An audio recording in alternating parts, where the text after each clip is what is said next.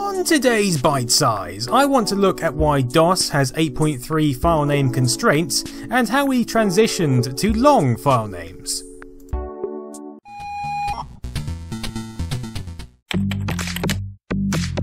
We're used to assigning pretty much whatever names we like to files in our current operating systems.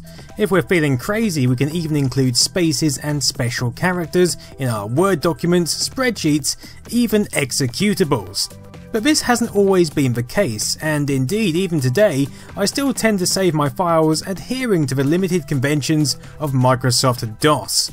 I mean, who uses spaces in file names? I'd rather burn my own feet than follow such an off-the-chain practice. So it's clear we're talking limitations here. Limitations of early hardware and the software which ran on it. As these wares have evolved, our ability to have more has increased. But of course we need to delve into the underlying reasons. So for that we need to begin with FAT. Going back to how DOS carves up a disk, the directory and FAT are a team in locating files. The directory tells you what the names of your files are, and the FAT tells you where that file is located. The FAT immediately follows the DOS boot record on a disk. It always begins on DOS sector number 1. DOS then stores 2 copies of the FAT right next to each other, one for backup purposes, and the FAT size will vary according to how large the partition is. The FAT is then immediately followed by the root directory. Following this root, data is then stored on the disk. Subdirectory entries are also stored in this data region, whose paths and locations on disk can all be traced from the root directory, providing the branching effect we're familiar with. Within the root directory and each subsequent directory table, we find directory entries, each of which contain 32 bytes of information about their related file. Versions of Microsoft DOS before 1.4 contained only 16 bytes of data, which supported files no larger than 16 megabytes and lacked a last modification date. So this 32 bytes of data is used to store crucial information about our file. At the end of each entry we have the file size, which consumes 4 bytes. We then have the starting cluster number, which in conjunction with the FAT allows us to determine where the file resides on disk. 2 bytes is then reserved for the last time of modification, another 2 bytes for the date, 10 then set aside for additional information and future expansion. This includes the creation and access dates in DOS 7 onwards, but was also used for storing a password hash onto systems like DR-DOS and Novell DOS. 1 byte for attributes is next, allowing for 8 attribute bits, such as hidden, read-only and archive, and can also be used to specify that the entry points to a directory rather than a file. We are then left with 3 bytes for the file extension and 8 bytes for its name, right at the start of each entry, giving us the 8.3 file name restriction DOS is known and loved for. The absolute directory path was also limited to 66 characters, enforcing a subdirectory depth of 32 folders. There were also restrictions on legal characters for the file name, many of which remain in place today. These include the asterisks and question mark symbols, which are used as search operators. And although lowercase characters could be used, they were stored as uppercase in both FAT12 and 16 file systems. In the early days of computing, this 8.3 restriction seemed more than enough. It was a reasonable settlement between disk space and descriptiveness, and seemed more than ample in the days of DOS. After all, who would want to type out lengthy file names to open and manipulate files and directories? Like many characteristics of DOS, its origins are really from the CP/M operating system, but in a DOS sense began with BASIC 86, an implementation of Microsoft BASIC created for the Seattle Computer Products 8086 computer kit in 1979. This implementation provided a standalone disk-based language system and incorporated an 8-bit FAT file system developed by Marc McDonald and Bill Gates. But SCP wanted an operating system more like Digital Research's CP/M.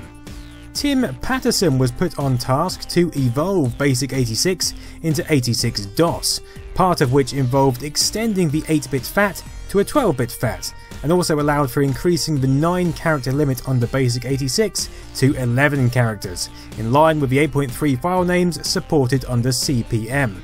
Microsoft then bought these rights from SCP and the rest is history.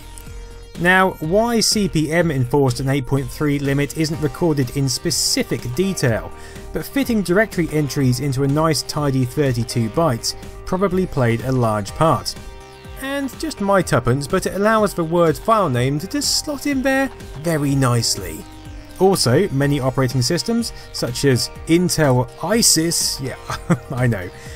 Anyway, this was around at the time of its development and used a 6.3 naming convention, mainly because earlier machines like the DEC PDP-10 utilised 36-bit words and 6-bit characters. This allowed the 3-character extension to fit neatly into half a word and the file name to reside in a whole word.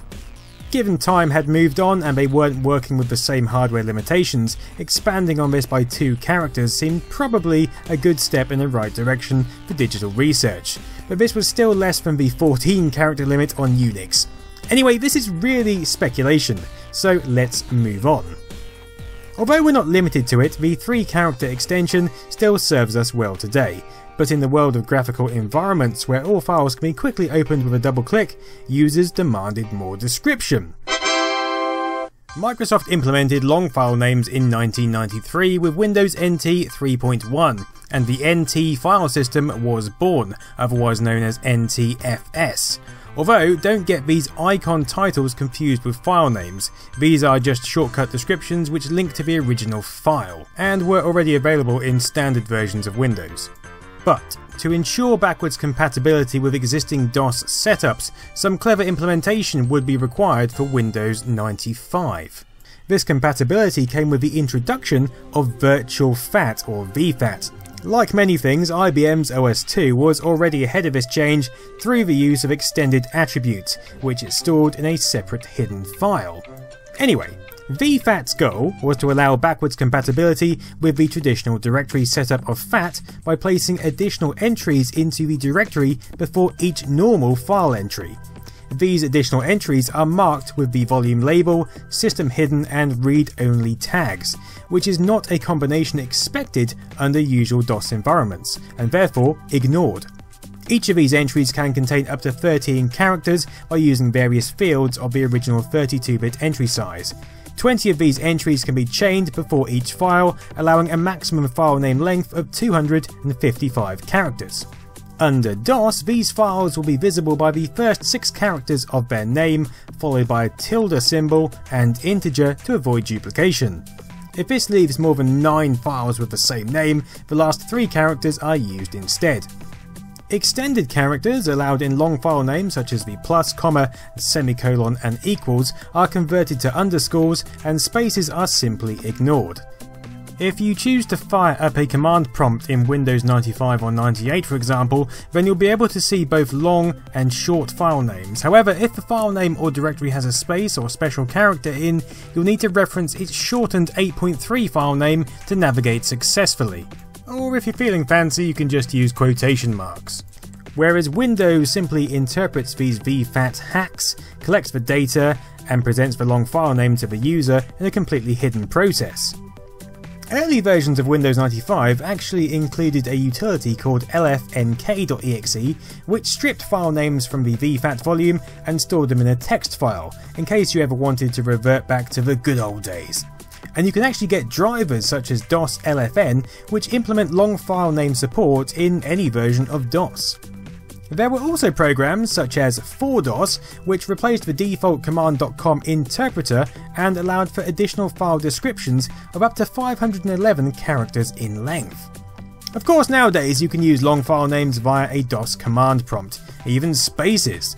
But of course, NTFS is now pretty standard, although FAT does remain with us in the guise of exFAT. But it's quite a different beast to the FAT we know and love, and sadly lacks support for the traditional 8.3 format file names. Thanks for watching! Click a video, subscribe, support me, or do other things of your choosing. In any case, have a great evening.